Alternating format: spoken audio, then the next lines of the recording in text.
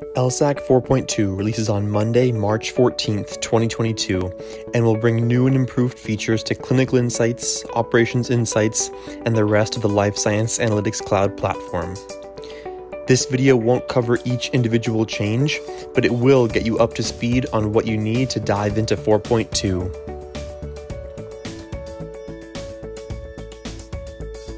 Smart Clinical Explorer is a new exploratory dashboard that will serve as the starting point for medical monitoring exploratory analysis in Clinical Insights. Of all new features, this is the one to look at. Smart Clinical Explorer condenses listings and other visualizations into a single interface and allows users to filter the readouts they see on screen by clicking individual widget components.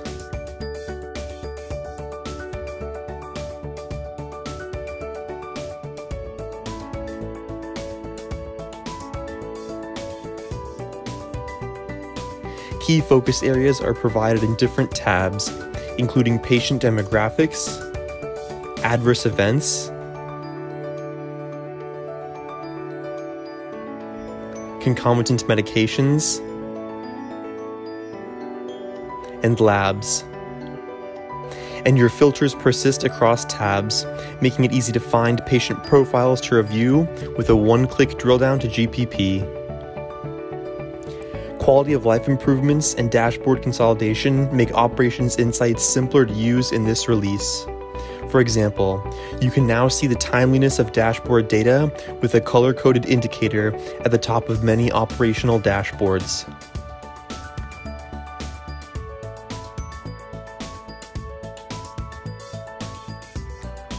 Dahlia can accept a broader range of English language queries with the addition of and, or, but, and not logic.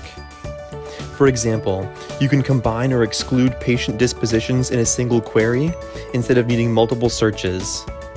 The output listings are more informative to boot.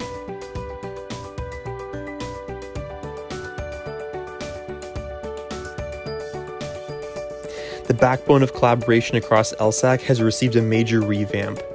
It's easier than ever to issue tasks, and more importantly, tracking tasks and navigating to the screens you need to see takes fewer clicks.